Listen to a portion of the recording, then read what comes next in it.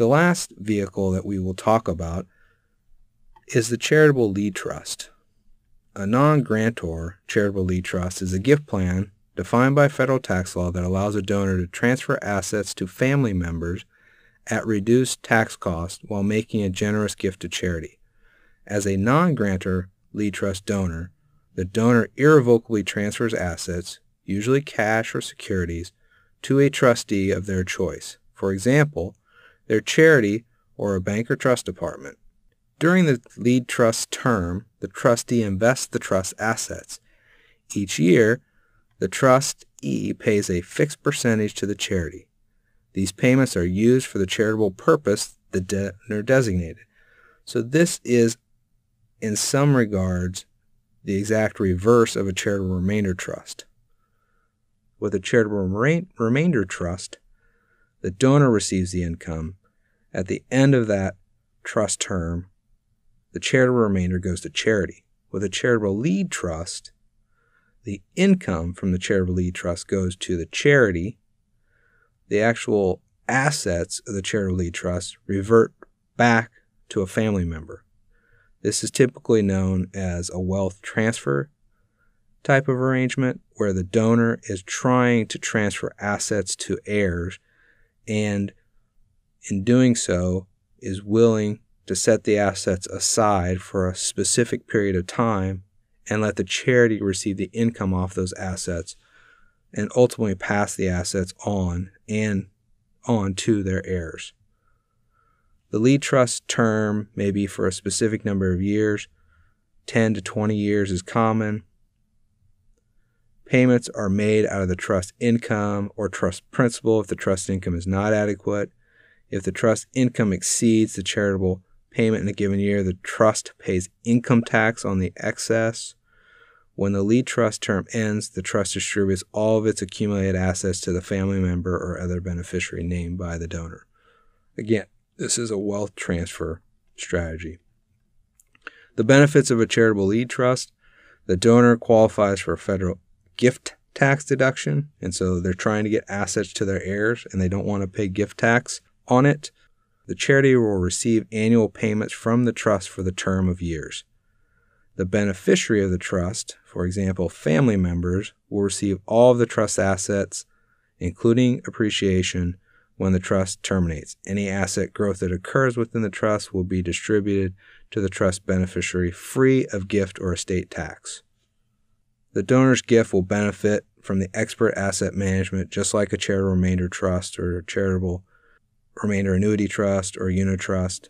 The charitable lead trust will also benefit from the expert asset management of the charity. And this plan giving vehicle makes an immediate impact on the charity because the charity is receiving the income from the charitable lead trust for that term of years. So the goal for the donor is looking for an opportunity to transfer wealth to the heirs in a tax-efficient way and also make an immediate impact on a charity. These typically are larger gifts. Some charities will have rules on what the minimum amount is. I think a general rule is somewhere $500,000 and above. In most circumstances, you're probably going to see that these are multi-million-dollar gifts. And so because of that, because they could be very large in size, if you're receiving the payout on that, a 5% payout rate on that, it can be substantial income to the charity every year. And so the impact can be significant on the charity. And the donor really is doing this, one, because they want to make an immediate impact, but two, they have estate tax issues. They have heirs that they want to transfer the assets to, and they're looking for the most tax-efficient way to do it. How the donor would accomplish it is, like a charitable remainder trust, the donor would create a charitable lead trust and then transfer the assets into the trust. So another vehicle. The charitable lead trust is rare. You won't see this used often. There are some charities that use it, fairly frequently at smaller amounts, but for the most part, large charities will have one or two of these.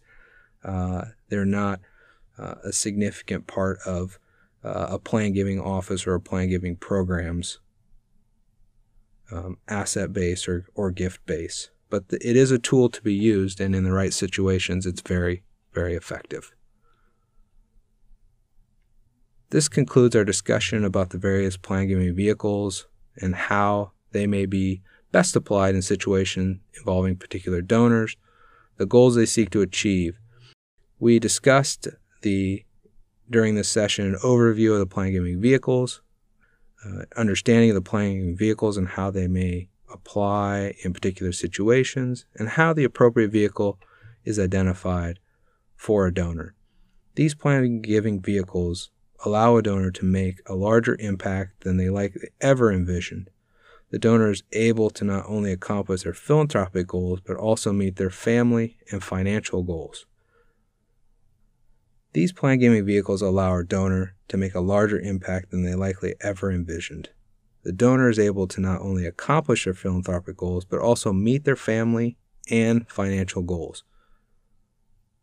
The plan giving tools that we have discussed are essential to allowing donors to accomplish all of their goals, and because of that, they're able to make larger gifts than they ever thought that they could, because we're modeling the gift structure based on what their goals and interests are, not just their philanthropic goals, but also their family and their financial goals. And because of that, we're able to increase the impact that they can make and be a more donor-centered organization. Now that you're equipped with the knowledge of the plan giving vehicles, let's have a discussion. I'd like each of you to answer 2 questions. What plan giving vehicle would benefit you most and why? Same question, but only for your parents or grandparents. What plan giving vehicle would benefit your parents or grandparents most and why? And then the second question, what are the factors that go into choosing the right plan giving vehicle?